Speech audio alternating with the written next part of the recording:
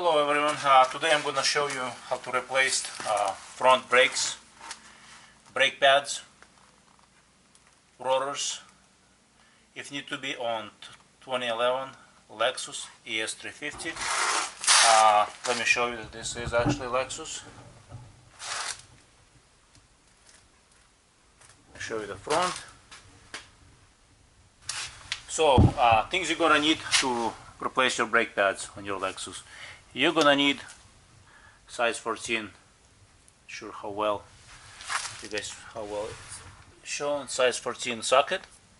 That's to replace the pads, to remove caliper, ratchet, or maybe it's just a wrench. Depends what you have. That's to remove. You're gonna need grease for pins, to lubricate the pins. You're gonna need a C-clamp. It all depends on which, doesn't really matter as long as it fits in. A brush to wipe it clean here, to remove any dust. So that's small thing, maybe a small screwdriver to change the brake pads. To replace the rotor, one of the things you're gonna need is, depends how bad it's rusted. Here, spray some kind of lubricant, WD-40 or whatever, doesn't matter. You can use the hammer to hit it on the sides to break it loose, or you're gonna need a bolt to put it there. It's a regular bolt, not sure what's the size. You can pick it up at your local hardware. I just happen to have it laying around in my garage. Thickness or the diameter of this bolt is a little bit more than 1/4 of an inch, but less than 5/16. So I'm not sure what size. To remove the rotor, there is a bolt. See the bolt right there? This is the bolt. This bolt is 17. So you're gonna need, and there's one at the bottom. I'm not sure if you guys can see it. So size 17 is the wrench or the socket of the ratchet. To remove that, to remove this. This caliper bracket, or whatever this is called. So this is the caliper, this is the caliper like its bracket. One bolt, this bolt on the top, and there's one at the bottom.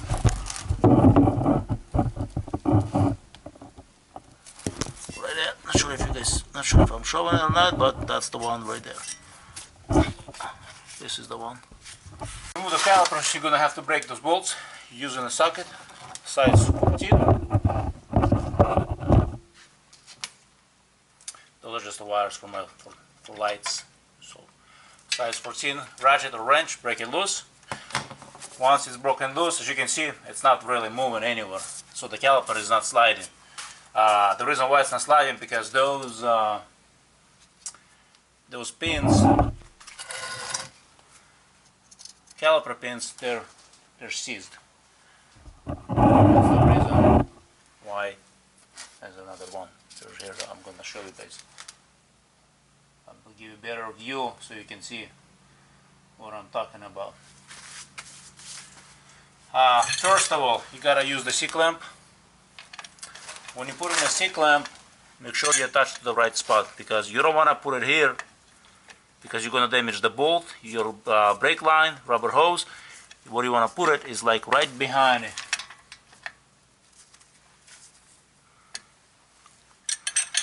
And push the caliper in right behind it, and at the same time you kind of want to, that's about like 4 o'clock, 5 o'clock position, and keep, let me show you a little bit better view right there, you guys can see or not, but so this is what it's.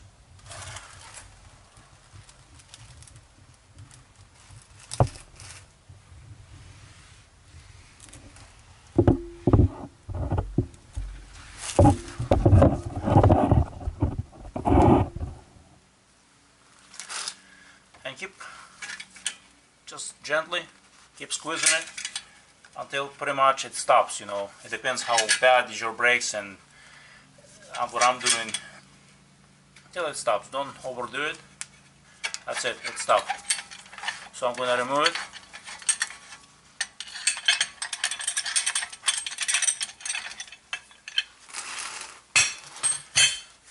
you can see, the brake caliper is not sliding because the pins are shot, and I'm gonna show you they should be lubricated.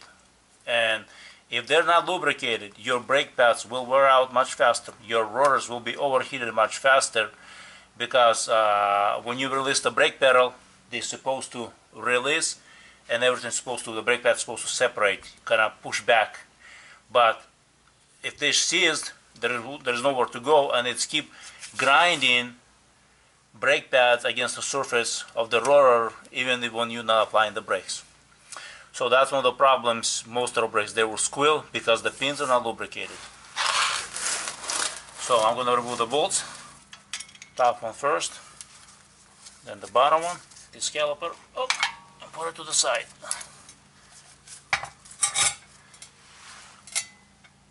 As you can see, not sure if you can see or not, but the piston pushed in pretty much all the way, maybe a little bit more.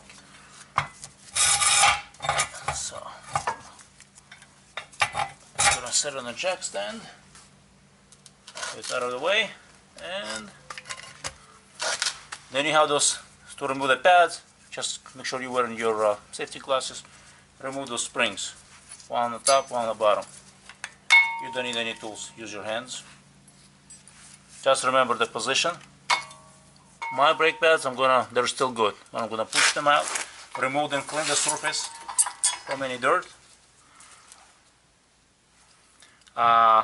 There's some dirt here, there. I'm gonna clean it. Those surfaces here, I'm gonna use and inspect. It's good to check your brake pads, make sure they're not cracked. I'm gonna clean this off, dirt here. My brake pads still, there's lots, more than 1/4 of an inch of surface left, so they're still good. Mine are pretty clean. I'm gonna use just a tiny bit of grease, and those surface contacts just slightly coat it so it prevents from rusting it and sticking to the caliper. Just don't overdo it, slightly. Make sure you're not touching the brake pad with the grease. It will prevent from corroding, and your brake pads will last longer because now they're sliding back and forth and preventing from being stuck in one position. Grease that I'm using synthetic. I'll post a link because it's a high temperature, and then put it back. It's very easy, just the way it came out. So it now goes back much easier, smoother, because the contact points are lubricated. Same thing with this on the other side. What I'm going to do, clean this here, remove any dirt, inspect, make sure it's not cracked. No, same thing. I'm going to just tiny bit, a little bit. Do not apply grease to the brake pad because otherwise you will not able to stop your car.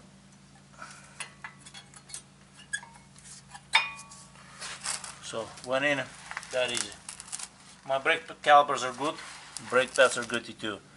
What I'm doing is servicing, but I had told you guys. And since the caliper is removed, let me show you. Since the caliper is removed, let me show you a better view of the bolts.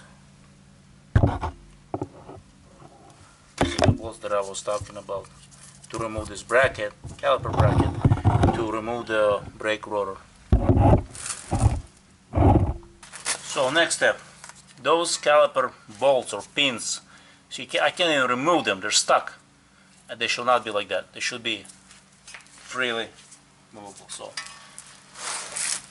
I'm going to gently push on them to get them out, and sometimes you got to use the wrench to actually twist it to break them loose. So it depends when's the last time someone serviced, and if you take it to the dealership, for many cases they would not service them because dealership or any other places, because usually guys don't care much about lubricating those pins. It takes time, and they don't get paid by hourly but per job, and so for them to make a living. So as you can see, I'm using this grease, and I'll post a link where you can buy it. Put it inside and I'm going to lightly put it to this pin itself.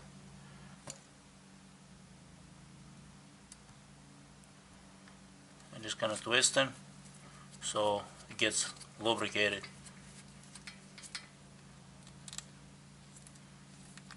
You see now it's freely, it's moving. A good practice to do it, depends where you live. I would say probably once a year, maybe even once at least in a couple years. These are the basic steps, preventive steps that will make your brake pads last longer, more enjoyable to drive the vehicle. Now same thing with the bottom pin. Careful with the screwdriver, or if you're using your hands, not to puncture it. Same thing, as you can see, there's nothing there. It's all kind of almost dried up. That's why they don't slide in and out, and my brakes were making squealy noise. Same thing, I'm gonna put some grease inside there.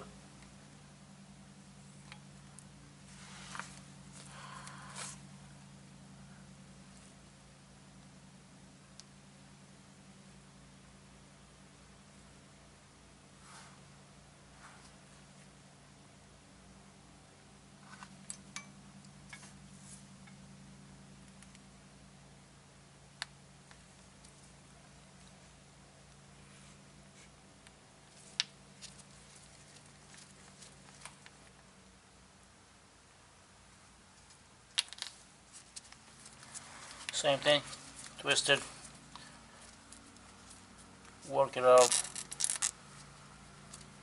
Any excess, wipe it clean. You can put it on spots where, on different bolts, so to prevent it from corroding if there's too much. Now I'm going to push those, put those springs back. And this is it, you know, this is pretty simple, straightforward process. Not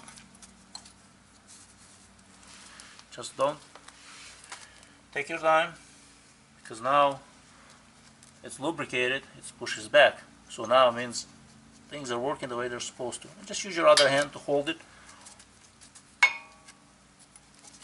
Make sure they're all the way in.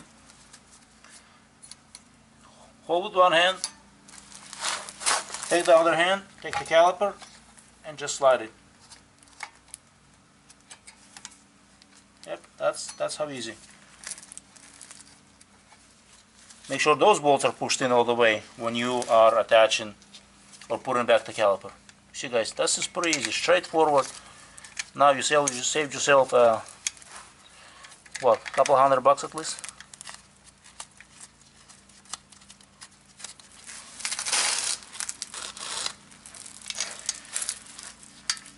Now you see guys, the caliper is moving the way it's supposed to be. Even though it pushed back in, but at least it's freely. And here, not sure if you can see or not, even the brake pad is moving because there's room, it's all lubricated, all those contact points, because those little springs are pushing it out the way it's supposed to. So now I'm gonna use my ratchet to tighten it.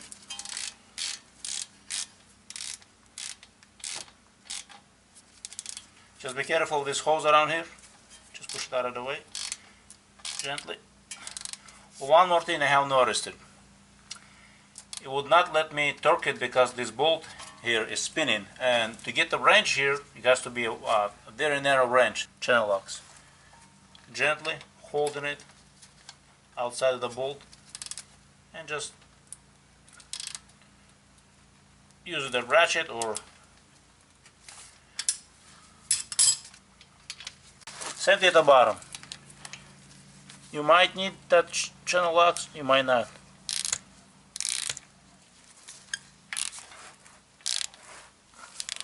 See, it's turning, so I have to use the channel just slightly, you know, it's not like, just gently hold it. That's it. That's it, it's done. don't forget to subscribe. And if you have any questions about just pretty much any repairs, you know what I mean, just leave a comment, ask me.